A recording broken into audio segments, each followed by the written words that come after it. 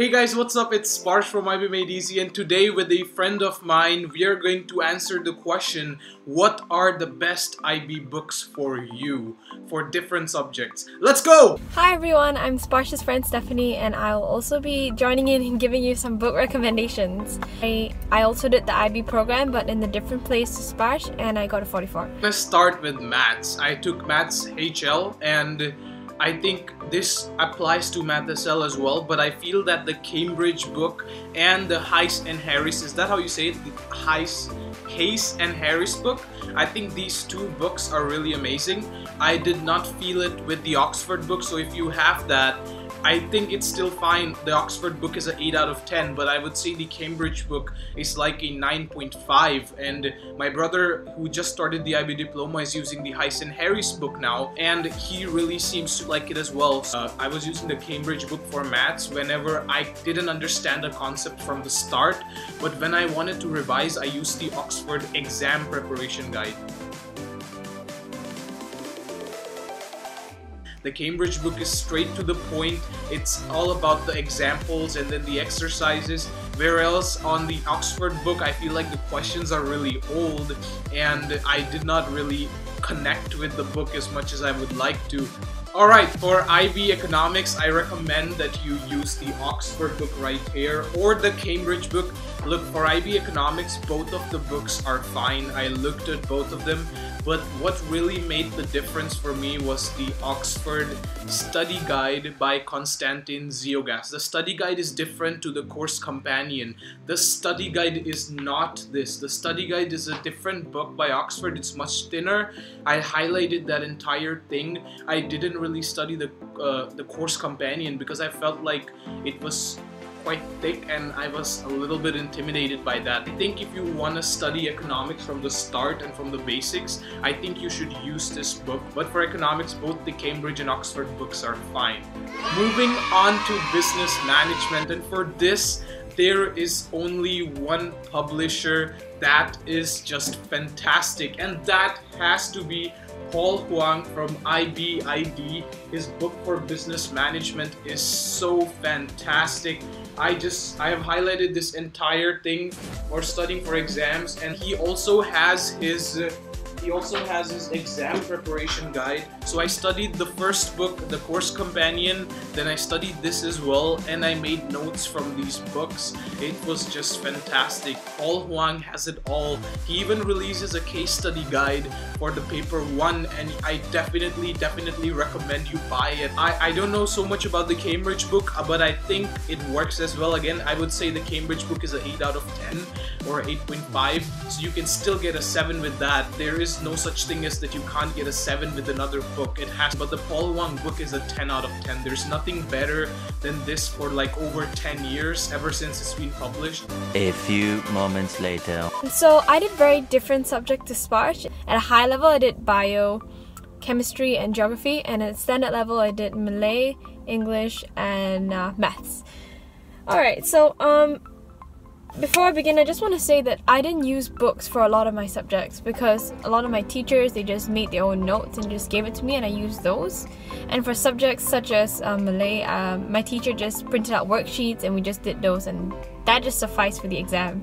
So what I will be going through though was the books that I did use for other subjects and that I find are quite good. I used this book for ToK. It is the Cambridge book. And it's actually quite common. You can find it everywhere, which is great because it means that it's widely accessible, but it also means a lot of people tend to draw content from this book. So I would recommend using it just so you have a general understanding of the different concepts in ToK. But when it does come to writing an essay or PowerPoint, make sure you also reference the notes you make from your teachers in class. So when the teachers present their PowerPoint slides, make sure you take good notes so that you can use that when it comes to presentation or the ToK essay. Sometimes teachers do miss out things, and this thing just gives you really holistic knowledge on what ToK is about.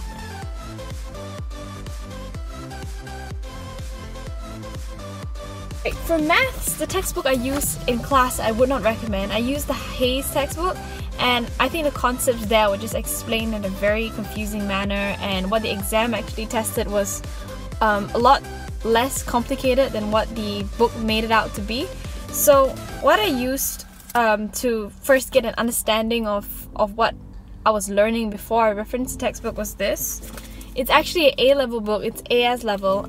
It's published by Cambridge. As you can see, it's super thin, and it just gets to the point. It gets to the point, and it's very clear with all the different concepts. Go ahead and try A-level books. Like, don't think that just because it's very different, just because it's not IB, you can't use it, because a lot of concepts there are overlaps. Nice. So course companion is just one thing, and then they have their study guides sometimes, they have their exam preparation guide sometimes, and they have their revision guides sometimes. And I think that they all have different purposes. The course companion is like your main bulk of knowledge, but after that you need to cut down to these other books that are going to refine your knowledge and teach you the logic so much better, so that you're not just gaining abundant knowledge that you don't need for your exam. Moving on to English, I took English language and literature, and I did not use a book. I was using websites such as LitCharts or SmartNotes, websites like GradeSaver, and you can get lots of knowledge from there if you take the initiative to search about your novels. And for language, our class had subscribed to the In Thinking IB website. Fantastic. There's lots of sample written tasks, sample FOA, sample IOCs, and sample past paper responses on that website, and lots of tips for English. For ab initio, I did not have a book, but that's because my subject Indonesian is not a popular one, and there is no book in existence for IB Indonesian. And so you can just go on to Quizlet.com and find lots of vocabulary sets, or your teacher can teach you really well. Pretty much for languages, you don't really need an exact book. Nice. Moving on, geography. It's quite embarrassing. Barge, cut this part out, please. Basically, there's a car parking next to me, and I don't want to look like I'm talking to myself in the car. A few moments later. I love geography, and I looked through a lot of books, and the one I found to be the best was the Oxford book, this one, by Nagel and Cook. And I like it because it's just really, as I said, summarized. The case studies are very well packaged, so whether it's a case study... person. The reason why I like this book is because you never get confused about whether a section of book is part of a case study or whether it is an entirely new section, because they outline everything very clearly.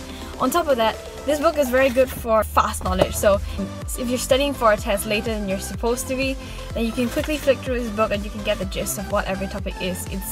It's pretty great. Other book I did use in geography is extremely heavy.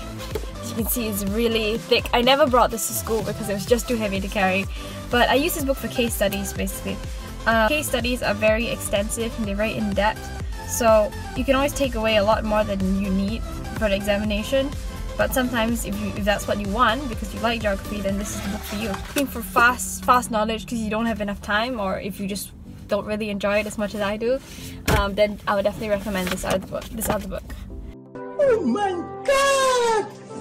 Wow! Back to Sparsh. So about IB physics, I recommend you use the Cambridge book more than anything else. I have the Oxford book, that's what my school bought for us, but I really didn't like it. I think I've covered all the subjects, and there are lots of YouTube channels, so if you don't have the right book, that's not to worry. For example, for economics, there is Econs plus Dal, and for physics, there's people like Donor. He is really good for IB physics. And thank you so much for watching this video from me and Stephanie. Check out her channel as well. There's a link in the description. She's starting an IB channel for herself. She got 44 points. Don't forget to subscribe, like, comment, and all that stuff that you do on YouTube. Subscribe and get your friends to subscribe, get your entire class to subscribe, so that you can discuss whatever I'm talking about as a class. And you know, you are better united than separated. Alright, goodbye guys!